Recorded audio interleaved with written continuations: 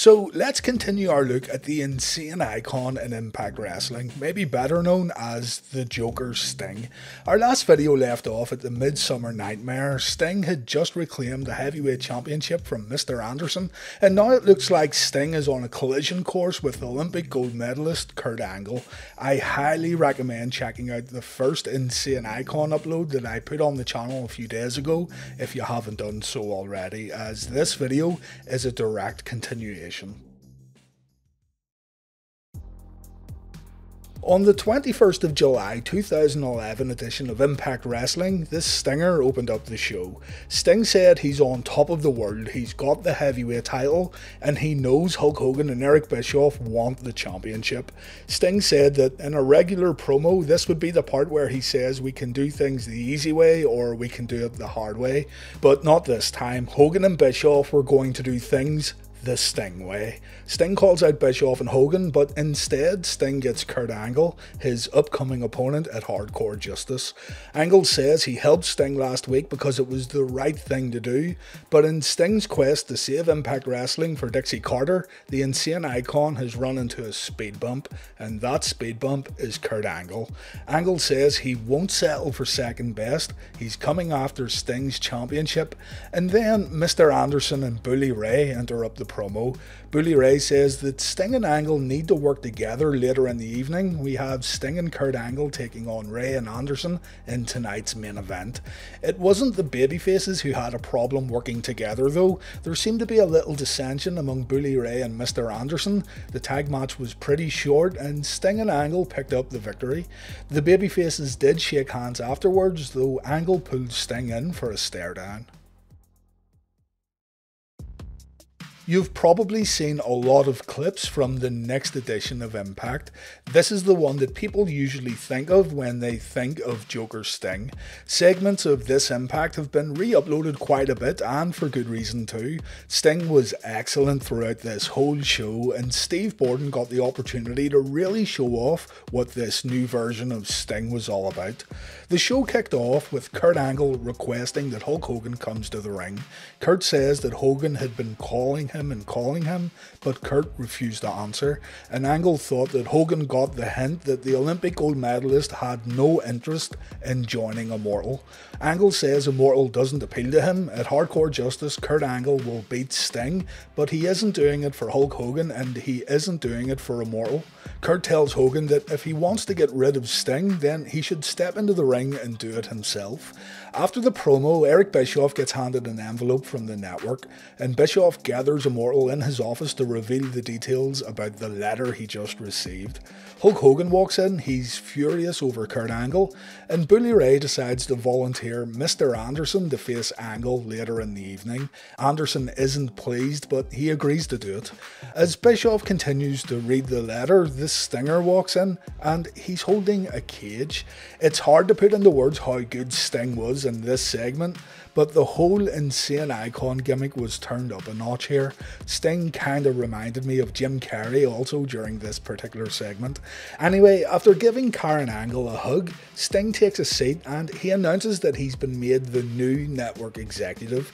The first thing Sting does as the new executive is change the Anderson vs. Angle main event into a steel cage match. Anderson, of course, is totally pissed off. Sting leaves the office while announcing that Fortune will also surround the ring to make sure there's no interference from Immortal. Sting does his rounds backstage while holding his cage. The big question, of course, is what was inside the cage. Sting tells AJ Styles that the contents of the cage is a surprise for Eric Bischoff. Sting pays a visit to Eric's office. Bischoff is on the phone and he's complaining to the network about the new appointed network executive. Sting walks in and the Insane Icon reveals that he lied. The Stinger pretends to cry as he makes a confession. He isn't the network executive, he made it all up so he could book the steel cage main event. Sting said that when you wear a suit, people tend to believe you and it feels good. But what's going to feel good for Eric Bischoff is what's hiding inside his cage. It's a crow. As the crow sits atop Eric's monitor, the stinger reminds Eric about Alfred Hitchcock's The Birds. And yeah, Eric Bischoff sells to the bird. The crow holds Eazy-E hostage as Sting leaves the room. Kurt Angle wins the cage match, and after the bout, Sting appears in the ring. Sting raises Kurt's hand before reminding Angle that it's only 10 days until Hardcore Justice. If you want to see the Joker Sting at his very best, then check out this whole episode of Impact. The following week, a contract signing was held. Angle says that this match at Hardcore Justice is nothing personal, and he'll still shake Sting's hand after he wins the world title. Kurt has never beat Sting without outside interference, so Angle is keen to test himself at the pay-per-view. Sting says he respects Kurt Angle, but Kurt will have to kill Sting to win the championship. Kurt Angle won the heavyweight title at Hardcore Justice, and he didn't even have to murder Sting to do it. A decent match here, but you kind of expect more when you see Kurt Angle versus Sting on paper. Hulk Hogan comes out holding a chair. Kurt Angle takes the chair away while reminding the Hulkster that he doesn't want any outside interference during this match. This doesn't stop Angle from using the chair on Sting though. Sting gets hit on the back while the referee is out cold. Kurt then delivers the Angle slam, and we have a new champion. Hulk Hogan and Kurt Angle stare at each other to end the show. Some serious hot-shotting going on here with the TNA title for sure, but the Insane Icon left Hardcore Justice without the belt. Kurt Angle comes out on the following episode of Impact. Remember how Sting wanted to hand control of Impact Wrestling back to Dixie Carter? Well, Kurt Angle has other plans.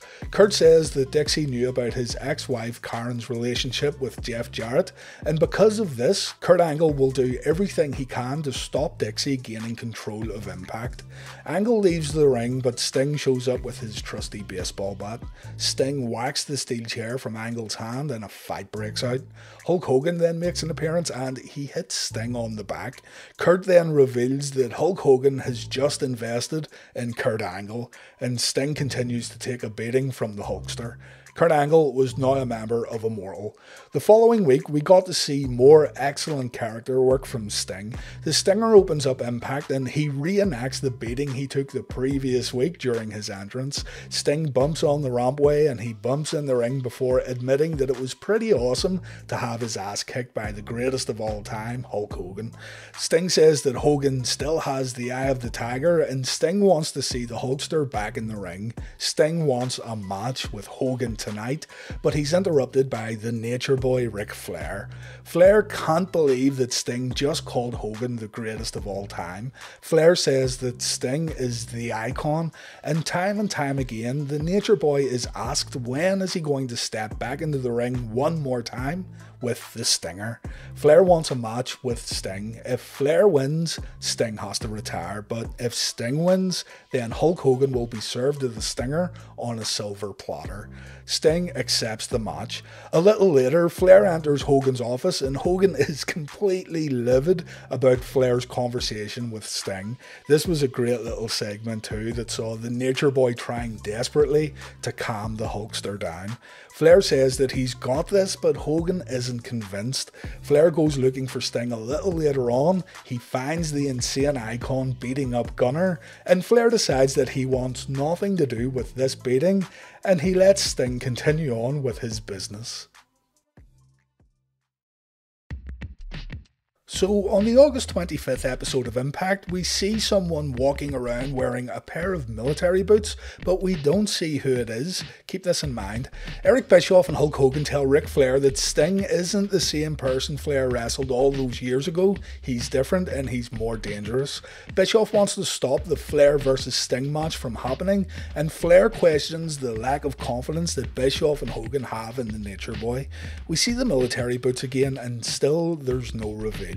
Hogan and Flair come to the ring to cut a promo. The Hulkster wants to resolve this thing in a calm and peaceful manner, and Flair promises Hulk that he won't say a word. Sting then comes out and Hulk Hogan says that he wants all this craziness to stop and he'll do anything at all in order to make it all go away.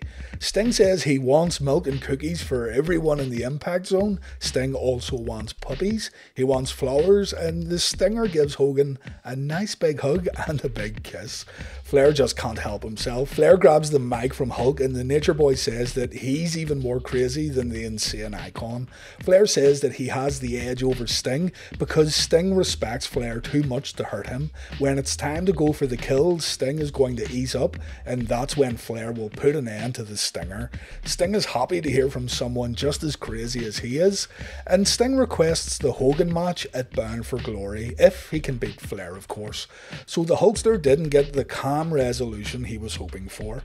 The following week, Hogan confirms that the network has agreed to the Flair vs Sting match. It's going to take place on the 15th of September, and the stipulations that Flair added to the match have also been agreed upon.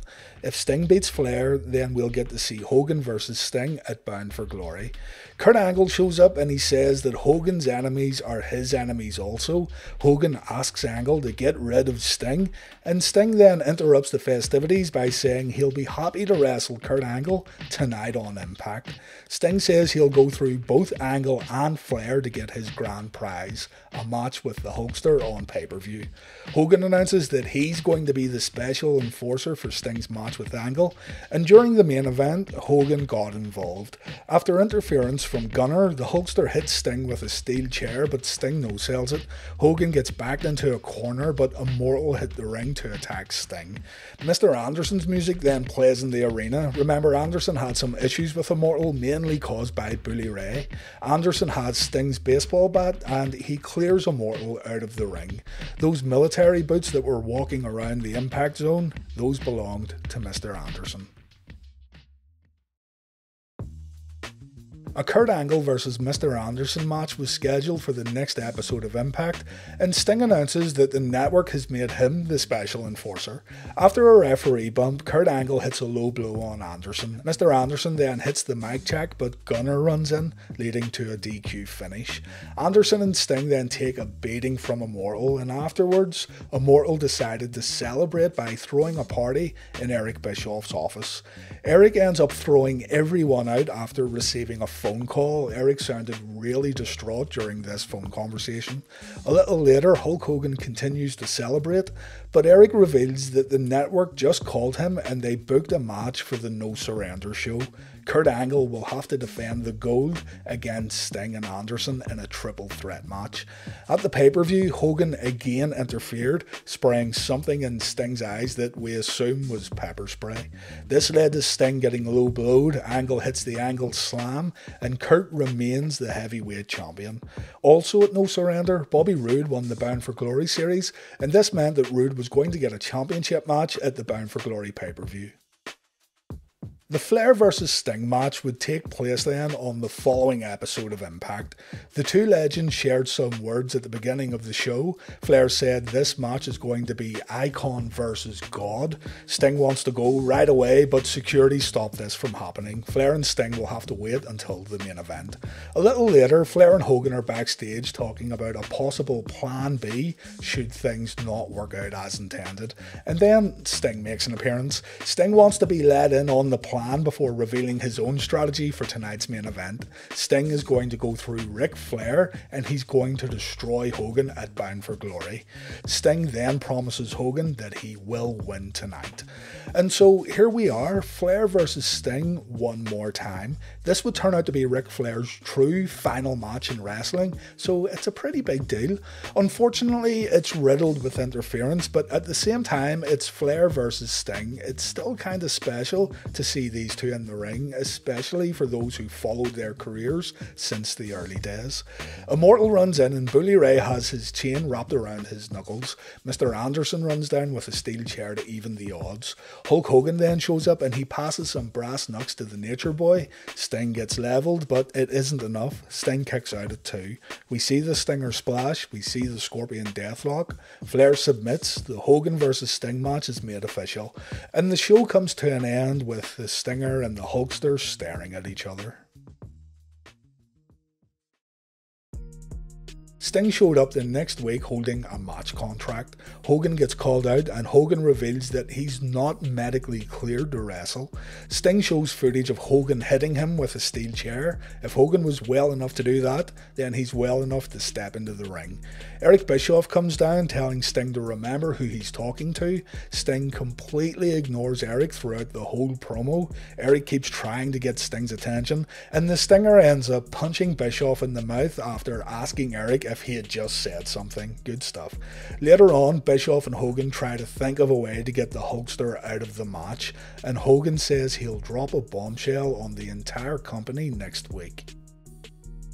Bobby Roode and the Fortune stable would then get added to this rivalry in a much more prominent manner.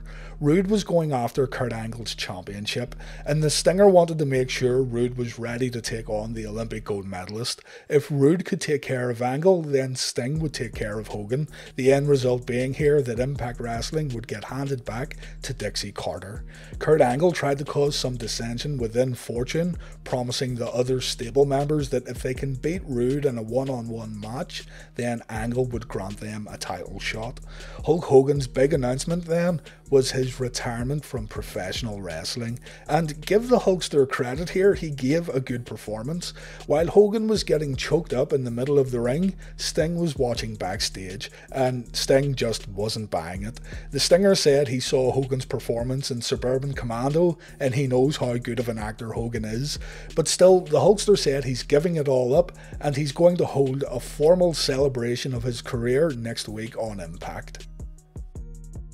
So the following week, Hogan comes out and he thanks the fans, he thanks Eric Bischoff, he thanks the Impact crew, and just as Hulkamania was about to stop running wild, Sting showed up.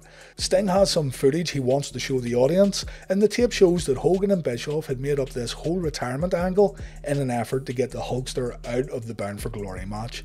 Acting on impulse, an enraged Hulk Hogan agreed to hand the company back to Dixie Carter if Sting could defeat him at Bound for Glory. Sting says that's all he needed to hear. The following week, a contract signing took place. Hogan says there will be no interference, no funny business. Sting versus Hogan at Bound for Glory will be one-on-one, man-to-man. Sting agrees with Hulk and he shakes the Hulkster's hand. Eric Bischoff comes out and he says that he'll finish Sting off at Bound for Glory if there's anything left, and Hogan attacks Sting from behind with a steel chair. Eric Bischoff laughs as Sting takes a beating in the middle of the ring. Bound for Glory would turn out to be Hulk Hogan's final televised match, and while it's so far away from a technical masterpiece as humanly possible, it's still kind of fun to see Hogan versus Sting one final time. Hogan is pretty limited here, actually he's extremely limited here, but somehow he still ends up getting one of the loudest pops of the night when all was said and done. Dixie Carter was in the audience for this match. There was a lot on the line, of course. Hulk Hogan comes to the ring first, and then it's announced that Eric Bischoff's son, Jackson James, better known by his real name, Garrett Bischoff, will be the special referee. The Stinger comes out to a great ovation, and here we go, Hulk Hogan versus Sting at Bound for Glory. Right after the opening bell, Hogan breaks his promise of a clean one-on-one match when he calls Ric Flair to ringside, so you just know that the dirtiest player in the game would be up to his old tricks. Hogan takes the early advantage, and the crowd pops when Hogan hits a shoulder block and he goes through his posing routine. Sting finds himself on the outside and the Nature Boy attacks the Icon, of course. Flair and Hogan take turns at low blowing the Stinger, and Hogan uses a weapon that was given to him by Flair. No idea what this weapon was supposed to be, by the way. Maybe it was a metal block or something, I don't know. Hogan plays within his limitations here, and as the match continues, Sting gets busted open, and so does the Hulkster after Sting uses Flair's weapon against Hogan. Sting has to take care of both the Nature Boy and the Hulkster during this bout, but in the end, Hogan couldn't take the pain of the Scorpion Deathlock. Hogan taps out, and the referee has no choice but to call for the bell. Ric Flair and Immortal attack Sting after the match. Gunner and Bully Ray hit Sting with chairs. Eric Bischoff goes to hit Sting with a chair, but his son takes it away, beginning a face turn here for Jackson James that absolutely nobody asked for. Bischoff hits his own son with the steel chair before turning his attention back to Sting. The Icon takes a beating. He crawls to Hulk Hogan for some help, and what do you know, good guy Hulk Hogan rips off his shirt and the Hulkster helps Sting take out Immortal. The ring gets cleared, Bischoff takes a big wind-up punch from Hogan, and Dixie Carter is seen celebrating in the audience. Sting and Hogan shake hands to end their final rivalry. And that's the main portion of the Joker Sting storyline wrapped up. While the insane Icon would still wear the Joker face paint, the actual unhinged character was turned down a few notches following the Hogan match. On the following episode of Impact, Sting came out without the face paint. He said he would give Impact Wrestling back to Dixie Carter, and that goal was achieved at Bound for Glory. Hogan then comes out and he's back in the red and yellow, and Hogan says he was listening to Eric Bischoff instead of leading by example. Dixie Carter then makes an appearance. She's grateful for Sting's help, and Sting gets offered an executive position within the company. Sting is asked if he would help with the day-to-day running of Impact Wrestling, and Sting accepts this offer. With his new position within Impact Wrestling, Sting would have a lighter match schedule, but when it was time for the Stinger to step back into the ring, we would see the insane Icon once again. Bobby Roode failed to capture the heavyweight title at Bound for Glory. Sting booked a match between champion Kurt Angle and James Storm on the Impact following the pay-per-view, and Storm won the title. Bobby Roode would then defeat James Storm to win the belt, so Roode was now the champion and he was also a heel. Roode would eventually join Immortal, and the Stinger would have his hands full dealing with Roode, Bully Ray, AJ Styles, Jeff Jarrett, and eventually Jeff Hardy. On the December 22nd episode of Impact, Jeff Hardy announced that Bully Ray and Bobby Roode would face him and his tag team partner in a street fight. Bully Ray said that Jeff Hardy has no friends because all his friends bailed due to Jeff's personal problems. Sting's music then hits and the Stinger walks into the Impact Zone with his head turned. When the Stinger reveals himself, he's back in the Joker face paint. This tag team match was really good too. Sting and Hardy got the win after Jeff hits a top rope splash that sent Bobby Roode crashing through a table. Sting and Bobby Roode would again butt heads on the 9th of February episode of Impact. Sting came out with no face paint to confront Bobby Roode and Bully Ray. The Stinger booked a tag team match for the heels that would see James Storm team up with Sting himself, and once again Sting came out wearing the Joker face paint. Sting and Storm won this match. Eventually, Bobby Roode and Sting would meet in the ring in a one-on-one capacity. Roode tried to force Sting into retirement when it was speculated that Sting was done with wrestling, but the Stinger wrestled Roode at the Victory Road 2012 pay-per-view. Sting had half of his face painted like the Joker, and the other half painted like the Crow. Bobby Roode would defeat Sting here in their no-holds-barred match. The feud would continue on. Sting faced Bobby Roode on the 31st of May episode of Impact in a non-title lumberjack match. Sting won this match, and on the 7th of June, Sting teamed up with AJ Styles and Kurt Angle to defeat Bobby Roode, Christopher Daniels and Frankie Kazarian.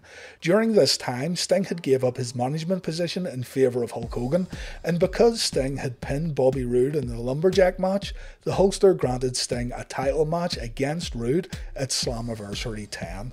Sting was unable to capture the title in this main event match. A little confusion over Roode submitting on the outside of the ring led to Sting thinking he won the match, but in the end, Bobby Roode smashed a bottle over Sting's head.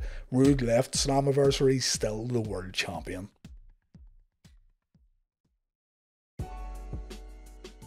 Sting's next big rivalry would feature the Aces and Eights faction within TNA, and really, that's a video for another time. The next chapter in Sting's career really requires me to cover the debut of Aces and Eights, and that's something I plan on covering in the future, but for the most part, that was the end of the Joker Sting in TNA. I really do recommend you check this period of Sting's career out for yourself though. Sting's promos were so entertaining when he portrayed the insane icon, and even Hulk Hogan and Ric Flair gave some good performances. For fans who maybe wrote off TNA back then, do yourself a favour and check this stuff out. I guarantee you won't be disappointed. Thanks for watching and take care.